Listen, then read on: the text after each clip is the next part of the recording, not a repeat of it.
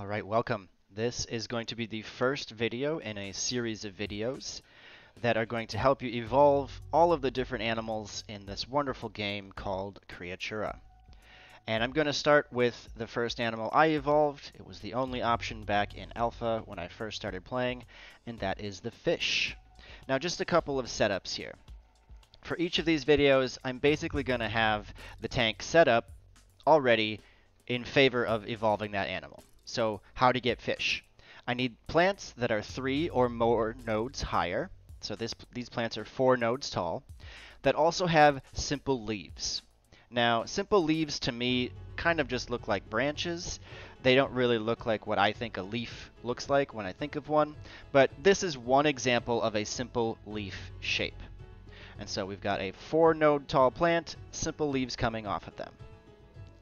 You don't need a home for the worms, the flatworms, which let's start the simulation up. We'll get flatworms from the sponge if we have no other animals.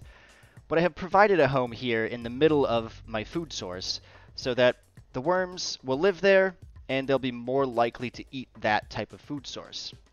In my tutorials, that won't really matter too much, but if you're trying to get specific animals to evolve in a specific place in a very large tank, I advise that you use homes to help you get those animals.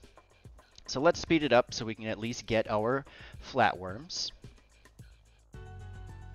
There we go, we've got our flatworms here. They don't have a home, probably because I've moved this or something. So if I move it again, there we go, our icon went away. This is now their home, and so they're more likely going to eat the plants that are close to their home. And so at this point, all that's left to do is just to speed up the simulation and wait for the evolution. So it'll take about 5 minutes to get fish. These tier 1 animals that evolve from the flatworms only take about 5 minutes each, not as long as some of the other ones that we will see later. And we've got our second generation grown here. They'll start to look more like the animal you're trying to evolve.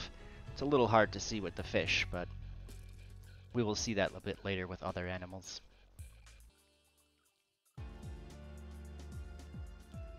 Alright, there we go. We've got our fish.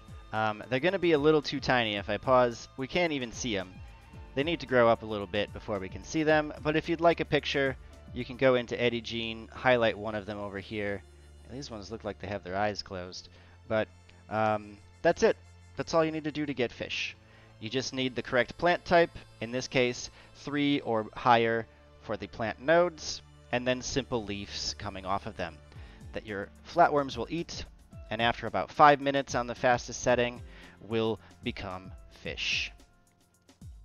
Alright, I'll see you in the next tutorial.